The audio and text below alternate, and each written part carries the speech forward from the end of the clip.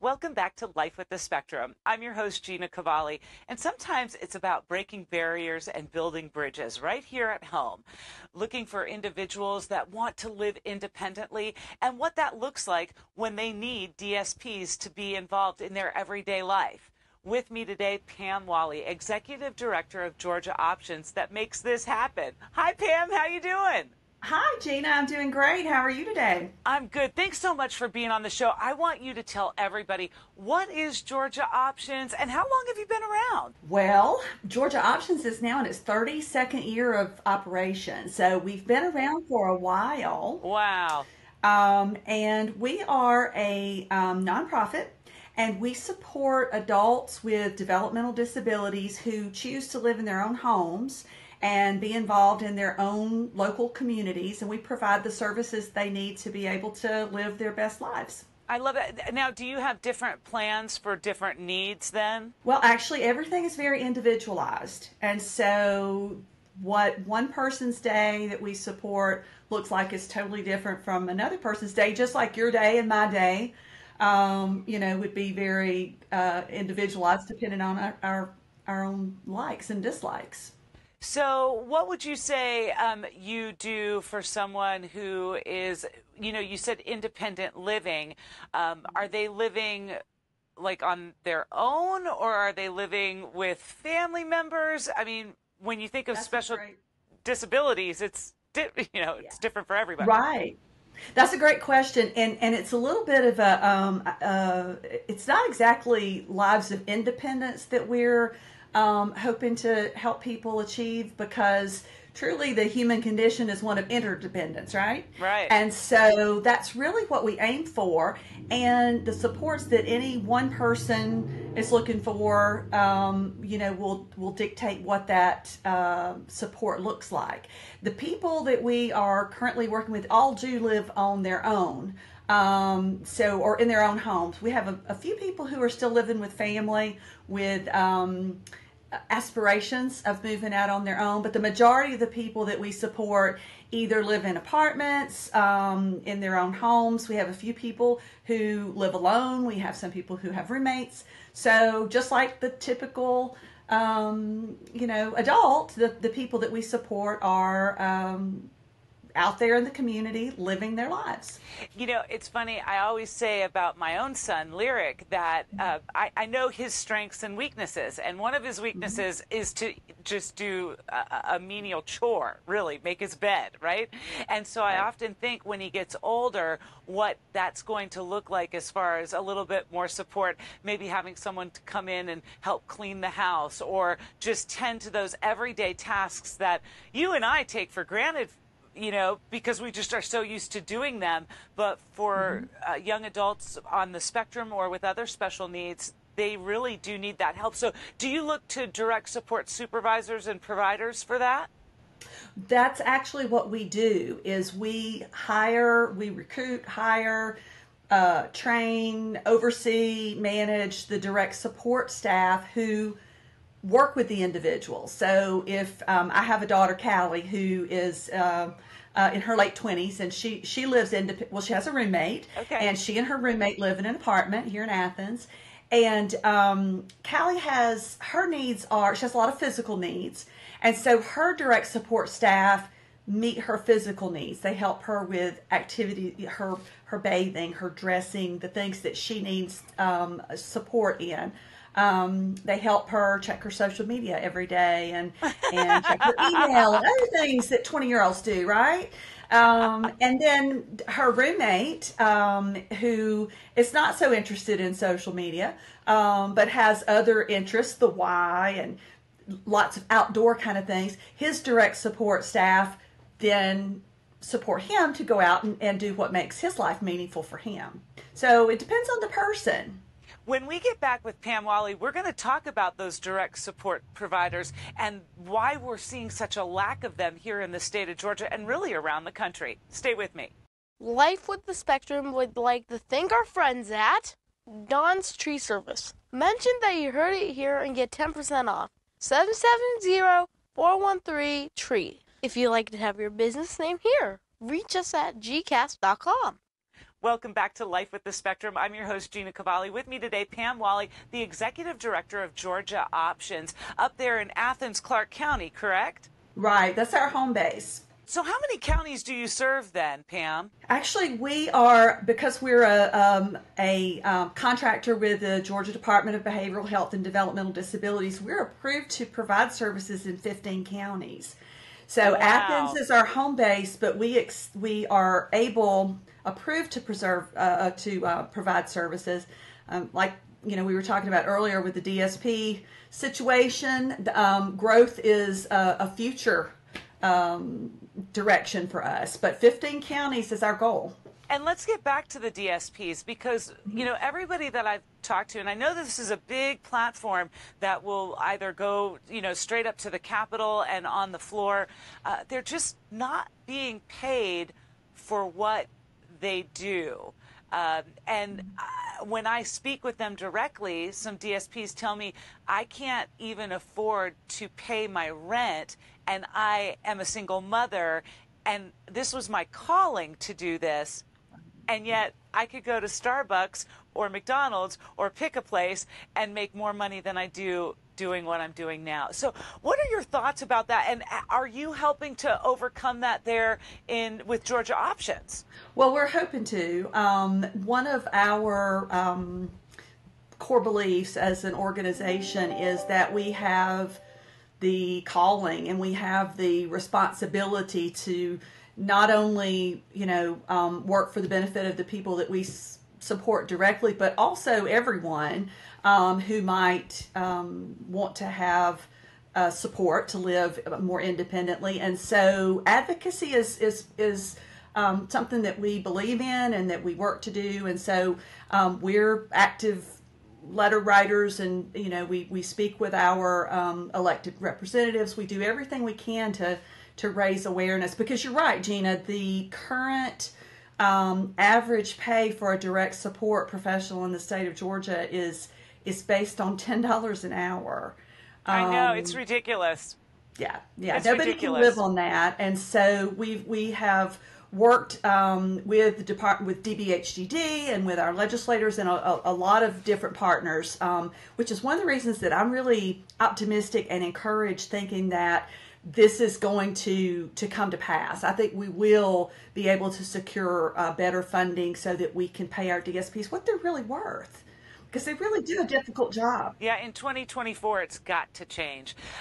It has to. Pam, when it comes to folks that are just entering into the world of Medicaid, the world of, all of these different financial paperworks that folks have to fill out, and then I'm sure there's a small form to fill out with Georgia Options. Is there help? Do your folks there at Georgia Options help families, from point A to the end of the game kind of thing? We do our very best. One of the things, I've been in this role for not a year yet, and so one of my dreams is that Georgia Options would be able to expand our ability to help families because families are at all different stages. You might have a 13-year-old that you're thinking, one day that's in my child's future. Well, you can't wait until one day. That's right. You have to start planning early. And it's not an easy process. And so we do what we can. We have a small administrative staff. And so we do offer, I'll go and speak to groups, or we'll take phone calls. We have a website where we try to answer some basic questions about Medicaid and waivers and supported living and self-determination and supported decision making and all the things that we, hold dear to our hearts here at Georgia Options. I think the two main goals is to get that waiver amount of people waiting for funding down from 7,500 this year, and also to get our DSPs paid more and what they're worth, so that we can continue providing the best absolute care and services to those who need it, right? Your daughter's affected, my son is affected, so many more people out there know what you and I are talking about right now. With me today, Pam Walley, Executive Director of Georgia Options. When we get back, we're going to find out where you can find them, any galas and fundraisers that might be coming up. Stay with me. I'm Lyra Gillenwaters. Thanks for checking out this episode of Life with the Spectrum. If you subscribe to the channel, you'll always see the newest episodes when they come out.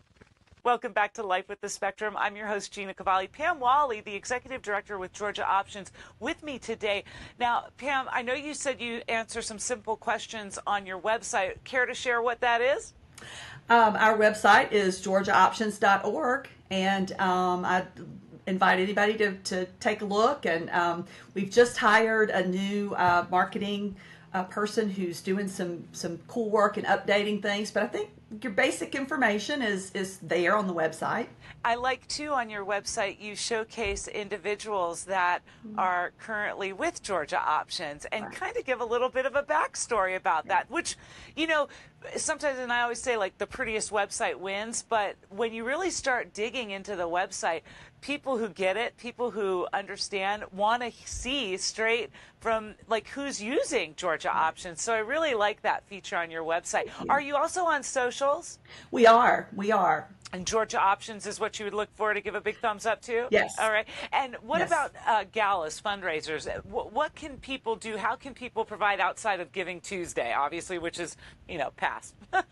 Right. Well, we have our annual event on February 1st this year at the Classic Center in Athens. It's a night in Monte Carlo, a lot of fun. You can buy tickets on our website.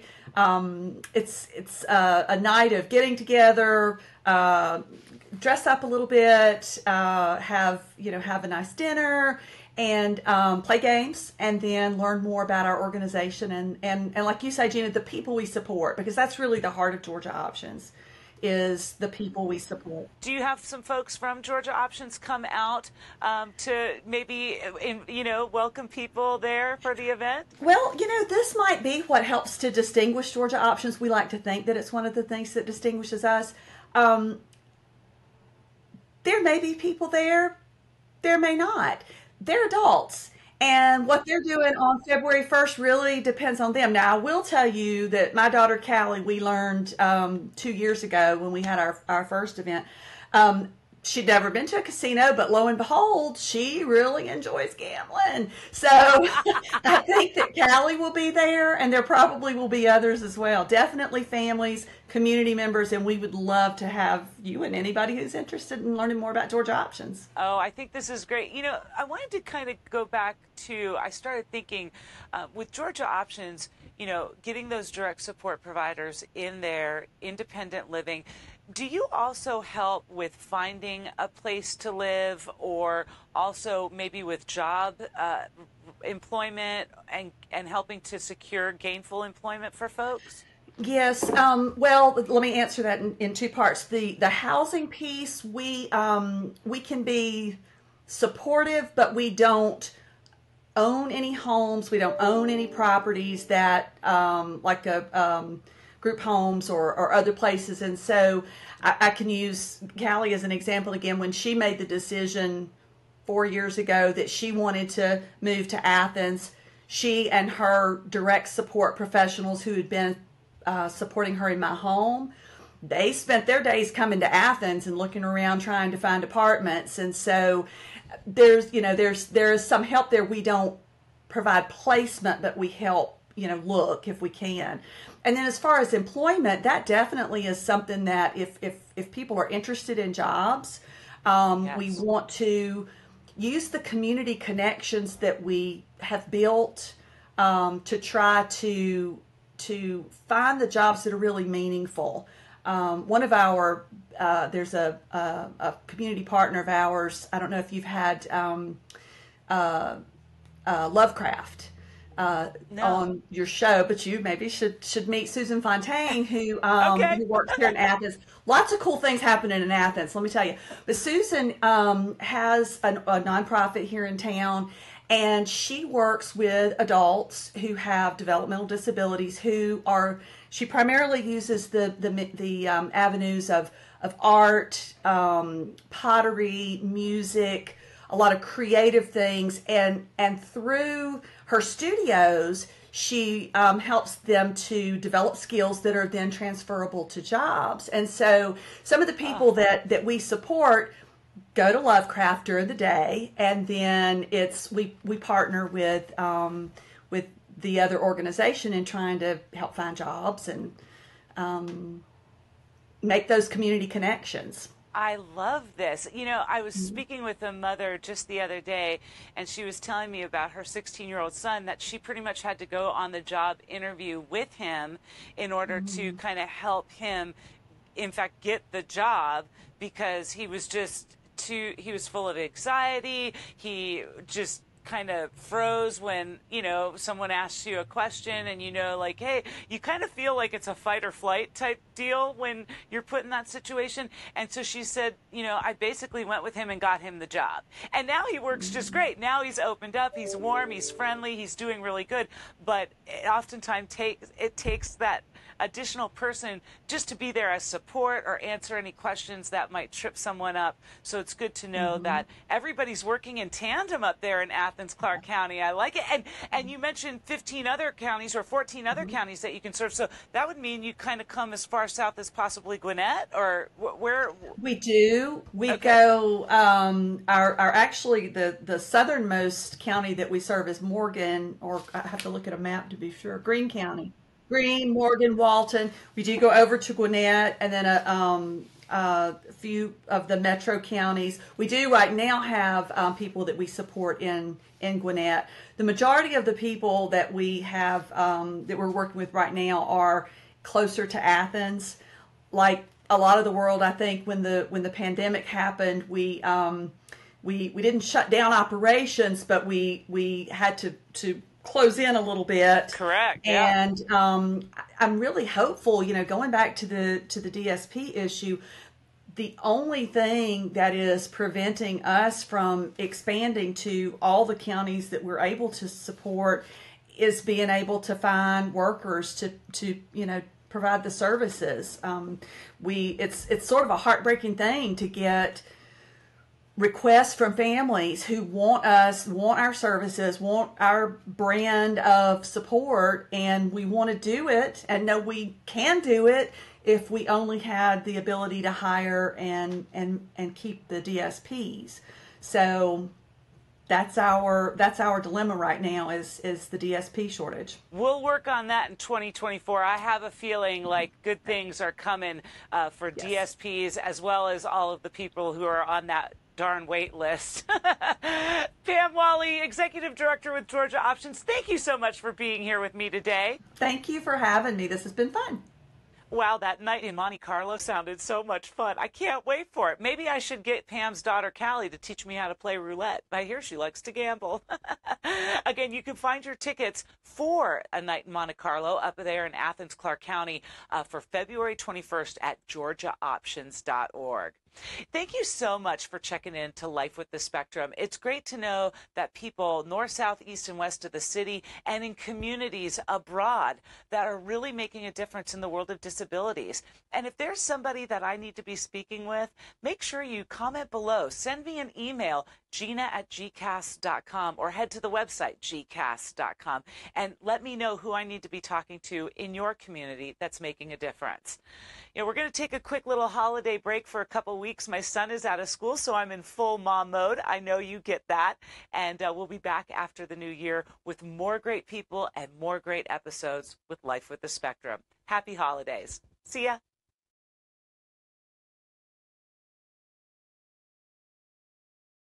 Bye.